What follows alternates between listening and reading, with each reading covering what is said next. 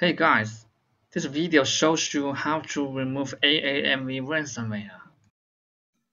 To remove this ransomware, first we need to use professional anti-malware to scan your computer, and then remove all the ransomware codes.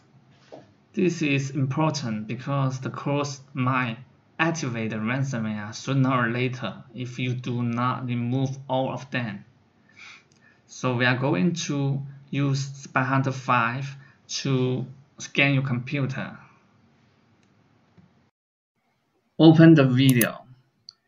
Click the link and video description and you will get a page. Now you can download Spy Hunter here.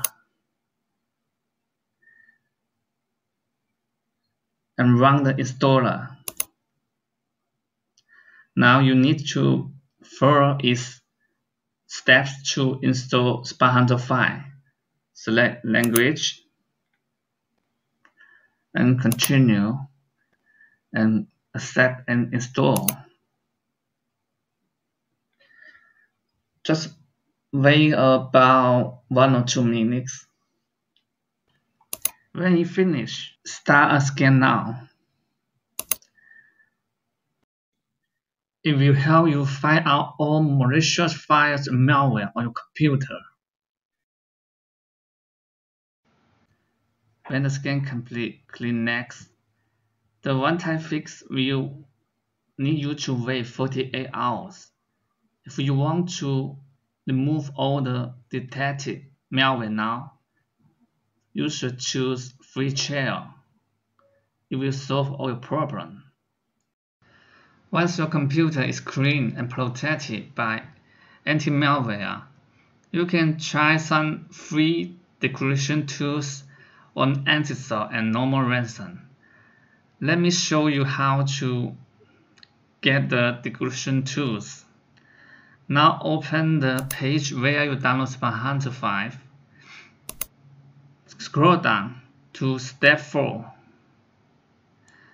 Now you can see the link for anti-SOC and the link for normal ransom. First, let's open anti-SOC. Here, you need to upload the ransom note, the encrypted file here, and then input the ransom contact information. This is in the ransom note. Let me show you. Here is the ransom note of ransomware. Okay, copy the contact here and input and paste it in here and click upload. Okay, now the anti-SOC have identified the ransomware is stop DJV VU ransomware.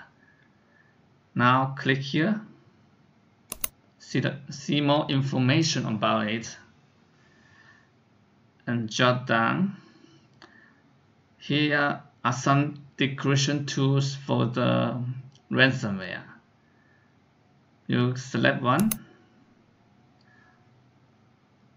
and download, and then see if it can decrypt your files. Now let's try the normal ransom. This is simple. Input the name of the ransomware. For example, DJVU. Okay, if you found it, click here and download the tool.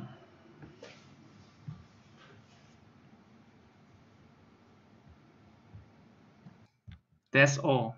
Thank you for watching the video from easysolvemalware.com. We hope it solves your problem.